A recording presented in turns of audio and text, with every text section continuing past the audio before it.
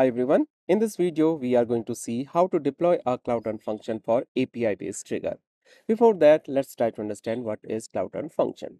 Cloud Run function is a Cloud Run, which is a serverless platform provided by GCP. Here, you can define your stateless containers, or you can also define your function, which is a source that is deployed to a GCP platform. With Cloud Run, GCP will take care of all the infrastructure related things such as scalability, memory, CPU, etc. Based on the load, it can scale up, and as soon as load is going down, it can also decrease the instances, and then it can go up to 0 instance based on your configuration. We have two different types of deployment: container and the function. For the container, you need to define your container image and then you can deploy it to the GCP platform. Here we have two different types of service and the job. And in the deployment type container, you are writing your code, you are creating a container image, and then that image will be deployed to the GCP platform. You can define your APIs or microservices, or you can define web application. You can also define a stream processing or batch processing system within Cloud Run as a service or as a job. Another type of deployment is function. This is what we are going to talk about in this video. For the function, we just need to write a code and then that code will be deployed to the GCP platform. Here, we need not to create a container image. But with this, we have a restriction, and that is the code that we are writing will have a specific structure, and that is based on the functions framework API defined by GCP. For different languages, we have functions framework API. We can write your function within Java, Python, .NET, Go, Ruby, etc. And for each language, there is a different functions framework API. And based on that framework, you can write your code in a specific structure. Once you have written your code, you can deploy that particular code within Cloud Run function. Cloud Run function will be triggered based on different events.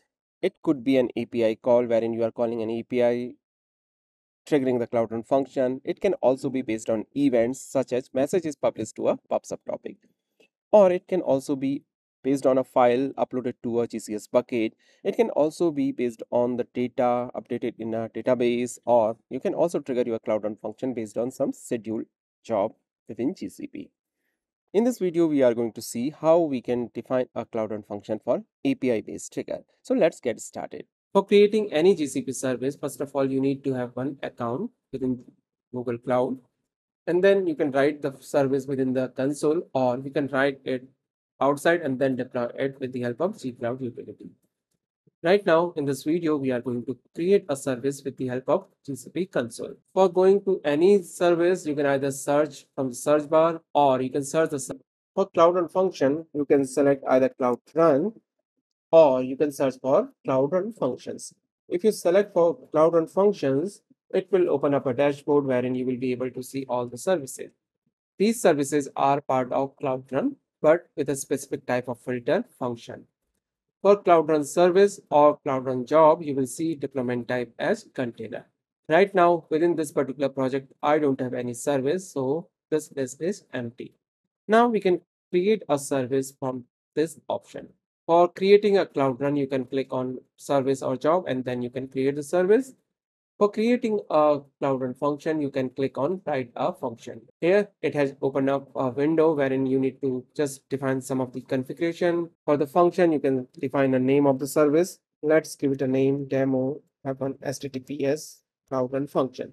Here, we are going to create a Cloud Run function, which will expose an API endpoint, and whenever we will call that endpoint, it will trigger the Cloud Run function. Here, you need to provide a region. I'm going to deploy it within Asia South 2. You can select any region where you want to deploy your service. Based on this, you can see here we have got one endpoint URL. This URL has a couple of information. This is the name of service. And then you have project number. This is the region where you want to deploy the service. And finally, .run.app. Here we have option to provide the runtime.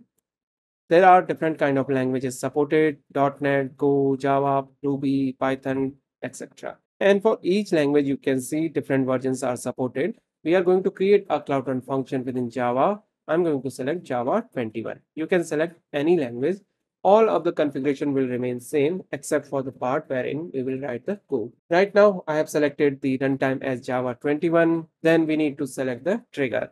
For API calls, you need not to define any trigger. This is the default. Whenever you will deploy this Cloud Run function, it will be exposed by this endpoint, and whenever this API will be called, it will trigger the Cloud Run function. For other event-based triggers, you need to provide some configuration over here. This is what we will discuss in next video. Now we can provide the option to apply authentication on the specific request. Here we have option to allow authentication. In this particular case, this API can be called with the help of user's access token, or we can allow unauthenticated invocations. In this case, you need not to provide any authentication token. We have some of the option for the Cloud Run function in terms of billing. We can select either request based or instance based. In case of request based billing, whenever request will be coming to this particular Cloud Run function, then the Cloud Run function will be built accordingly based on the time spent on that particular request. In case of instance based, billing will be done throughout the life cycle of a specific instance. If the instance is running, then throughout the life cycle of that particular instance, billing will be done accordingly. So you can select any of the options based on your requirement. We have option to provide this auto scaling. In this case, based on the number of requests coming into a particular Cloud Run function, there can be multiple instances running. We can define a minimum number of instances here. If it is 0, that means there will be no instance running unless there is any request.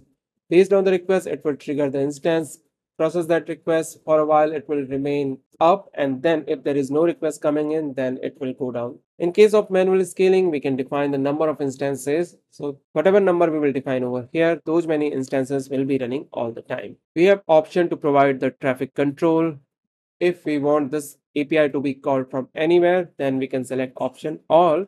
If we want to restrict this API call from a specific project or from the VPC, or we can also control it based on the external application load balancer as well. Whatever configuration we will select, the request will be restricted accordingly. Right now, we are going to select all. We have some option to provide the container, volume, network, and security related configuration. In case of container, ideally, you will be defining this configuration when you are creating a Cloud Run service. You will see the same window, but for Cloud Run functions, you don't need to provide the container configuration. However, you can provide the resources related configuration such as memory, CPU, etc. Whatever memory you need for your Cloud Run function, you can define that. Similarly, you can define the number of CPUs required for your Cloud Run function. We can also provide the variables and secrets. These are the environment variables which will be provided to the Cloud Run function. Here, I have defined this test variable. Now, we can read this within the code, and accordingly, it will read that value from the dynamic configuration that we have provided here. We have option to provide the secrets as well if we want, such as password or any other secret information to be part of the Cloud Run function. Then we can create a secret within GCP, and then we can refer a specific version of that secret within environment. If you need a specific cloud bucket to be mounted within GCP Cloud Run function, then you can add the volume.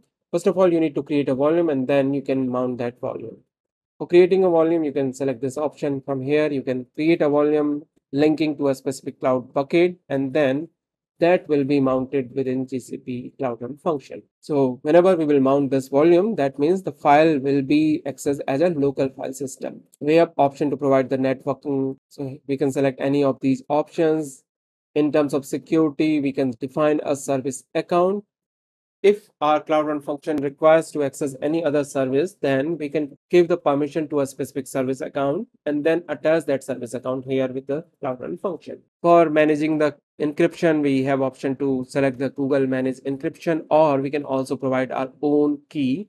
In this case, we need to provide the key. These are the basic configuration. Whenever we deploy a Cloud Run function, that is called a revision. Every time we are making any change in the Cloud Run function, it will create another revision. So at a time, there can be multiple revision. And for a specific revision, we can control the scaling.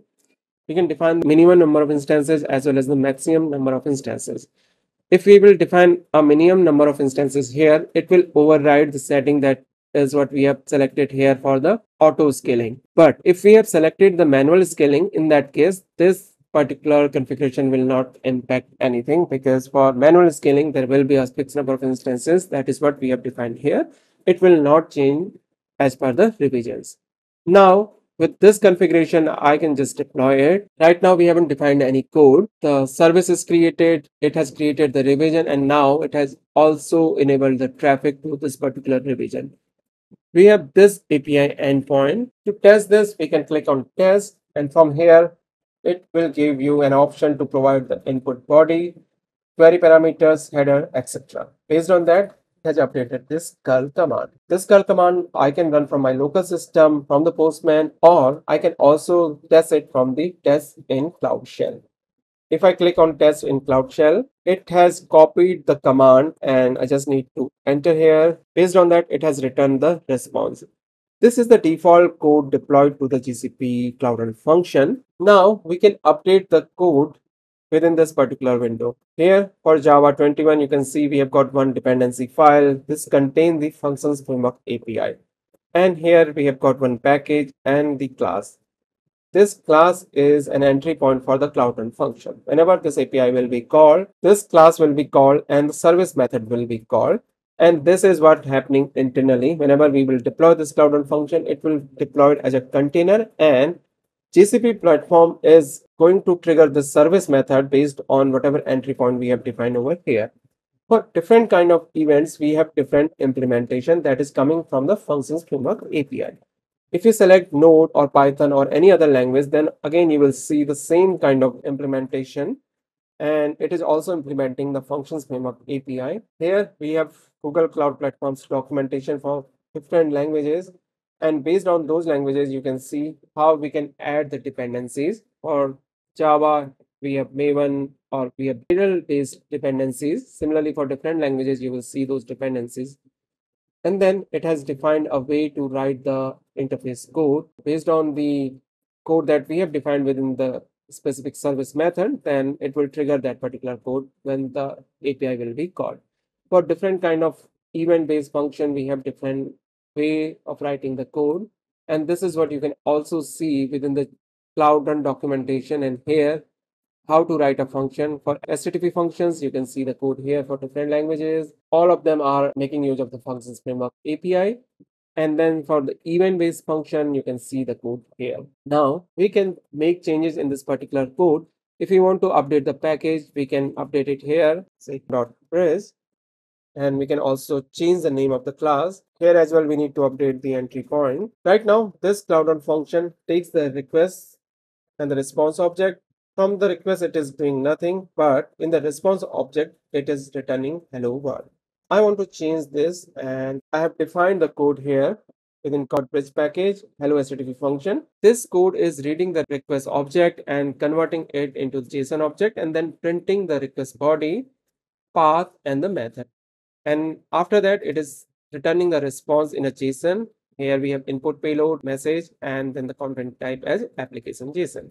For this particular dependency, apart from the dependency that we have here, functions framework API, we need logging as well as the JSON library. Once we have updated that, let's deploy this. We have one revision created 4 minutes back.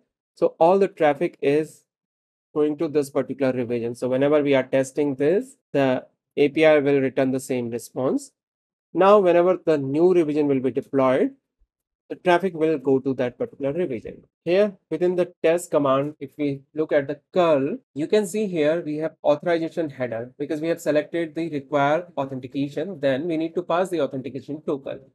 And this curl command is actually generating the token with the help of gcloud or print identity token command. I've already configured that in my local system. So if I generate this gcloud identity token command, it has generated this bearer token. And this token is getting passed to the authorization header. Now here you can see this revision is deployed. We have all the traffic going to the latest revision. We can update this here by manage traffic, and we can define the revisions, and accordingly we can update what percentage of the traffic need to go to the specific revision. So this can be used for the canary deployment. Right now with this test command, let's change this here name BP Accordingly, it has updated this curl command. We can test it in the Cloud Shell. In the same way, we can test this in the local system. So I'm going to copy this complete curl command, and from here as well, I can test it. It has returned the response now, input payload name BP. So whatever input we have provided, that is coming in the input payload. That means our deployment is done and it is routing to the latest revision. This URL we can access from the Postman. Here, if I just call this post API, pass some input data, let's test this. Here, it is failing for the 403 forbidden. That means this user is not authorized to access this particular API. For that purpose, we need to provide the authorization token, and that is what we have generated here. We can utilize this token. If we update this bearer token here, now you can see we have got the output. Similarly, if we call the put API, we can call this API.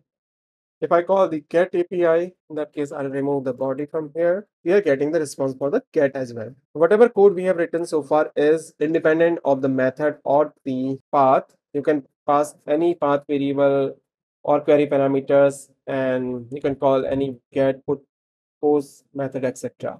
We have deployed the Cloud Run function for the HTTPS trigger, and we are able to test it from the local system and from the console. In the next video, we will see how we can deploy a Cloud Run function for event-based trigger. I hope you enjoyed this video.